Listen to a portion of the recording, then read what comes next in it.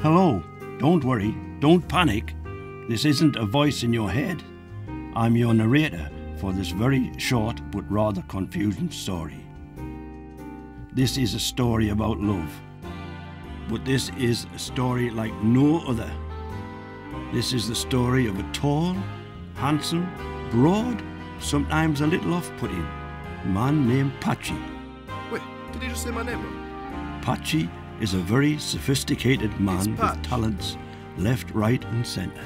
Patch is a very sophisticated man who enjoys life to the full. Damn straight. But one day he realised something very dear to him. Did I? Everywhere he looked, he could see people together, enjoying themselves, laughing, having fun. So? He realised he was the only one of his kind. He had no one to be silly with, no one to have fun with, no one to be silly and fun with, if you know what I mean. Alright mate, calm down. Sorry, but he had no one to love.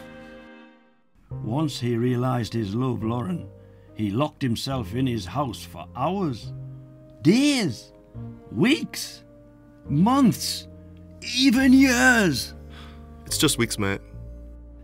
Feeling so alone until something absolutely amazing happened.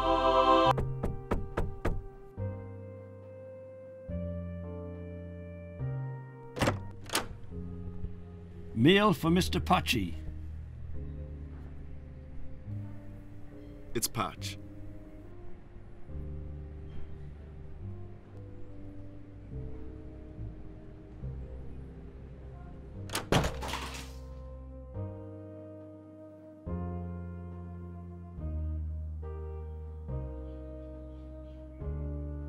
And then he had an idea. Wait. No, I don't. The advertisements. Oh, the advertisements. Oh, yes. He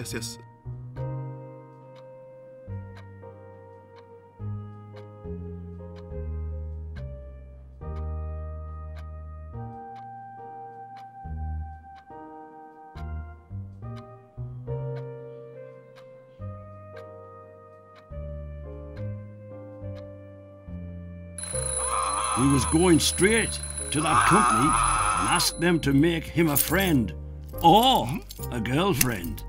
All he's got to do now is act completely normal.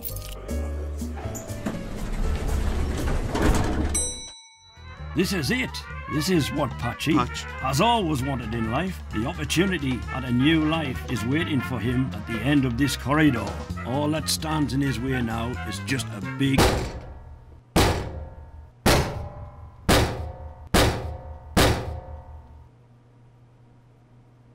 Patchy, the handle, Patchy, man, the handle, Patchy, grab the handle, Patchy, grab the handle, get the handle, Patchy, get the handle, you've got to get the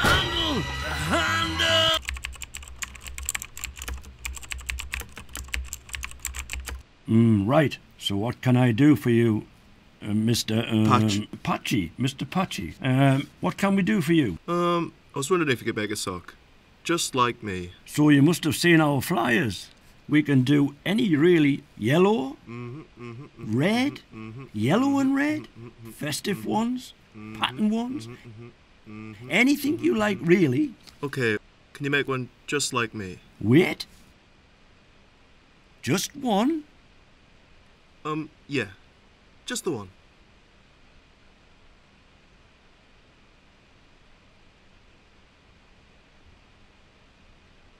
Please. After a disappointing interview, Patchy Patch left that office room with no more than the tears he'd held back throughout the interview. All he can think about now is the love lawn which he so desires. How nice love must feel. But that might all change. Go on, Patchy. It's now or never. Hi. She says hello back. Ask her a name. Ask her a name. What's your name? She says Elizabeth. But Patchy, he can call her Lily. Oh, she said something else. I've never seen another sock around here. Another sock? That's weird. I thought you were the only one. Yep. I'm the only one. A sad little sock. She asks, why are you so sad? 'Cause I'm the only sock? Lily giggles to herself. She says sorry for laughing. On the topic of socks, she adds that one day she wants to knit some sort of clothing for someone but doesn't know who. Come on, ask her. Maybe you could make me a friend. She says, a friend? Yes, a friend for me, so I'm not the only sock. Well, how would I do that, she says. Well, maybe you and me can work on it together. But how would I make it look good? And more importantly, how do I make it like you? We can still try, says Lily.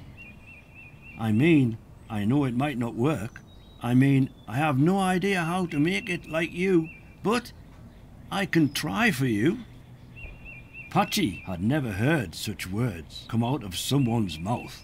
It's almost like she cared for him. If you'd like to come round my house around 8, we can start on it if you like. Oh, and what do I call you? It's Patchy. Okay, see you at 8, Patchy, she said. And like that, she had gone. Oh, no, wait, it's Patch. So he arrived at 8, on the dot, with plans for his possible friend. These plans aren't the best, said Lily. Well, I haven't really got opposable thumbs. Lily giggled to herself. Lily sighs out of frustration for the work she's about to indulge in. Well, I'm sure we could try. It'll be fun. Patchy nods furiously and they crack into manual labour.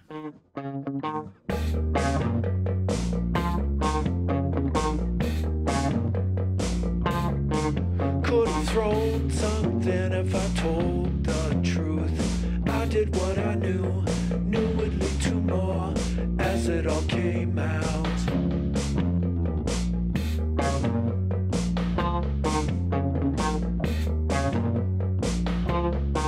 Everything it ends up on the ground. And this is it. The moment Patchy had been waiting for his entire life. And now all they did was waited for that magical moment.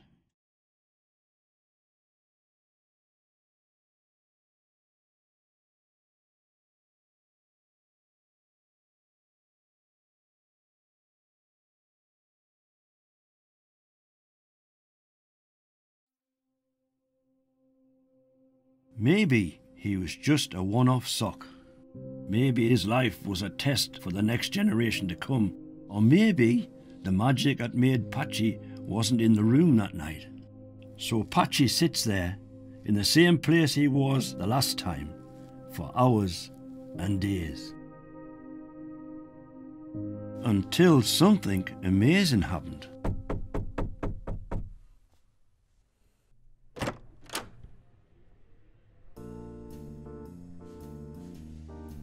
It's me, Lily. And it was her. The laugh, the yellow jumper, it was her. She really did become the puppet that he'd always dreamed of.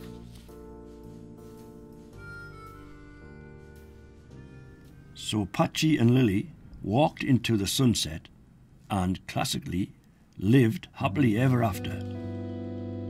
Will you whisper something happy in my ear?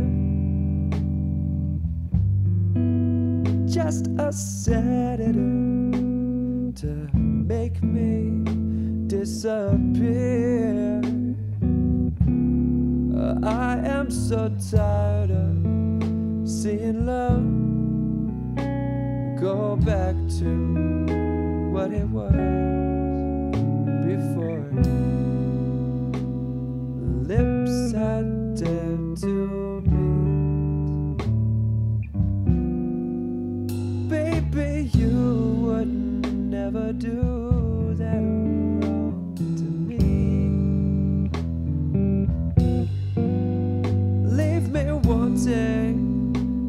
the cold foreboding stream. They have their minds made up by now.